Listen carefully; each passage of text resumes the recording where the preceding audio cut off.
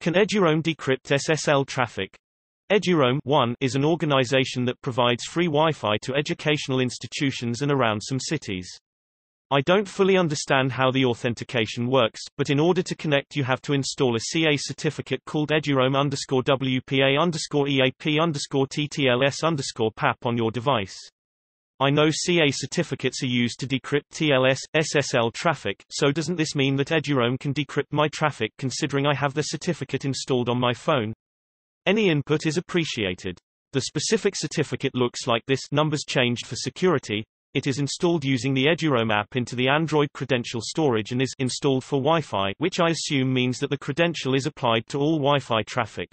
1. https://www.eduroam.org/ This CA root certificate skol.hr is not an official Eduroam certificate, but a CA certificate, probably from the school that implements Eduroam Wi-Fi. It's also plausible that this is a completely unrelated third-party CA certificate used for spying. We can't distinguish that with certainty. While it might be used for Wi-Fi authentication, as the WPA_EAP_TTLS_PAP suggests, it might be used for signing any certificate.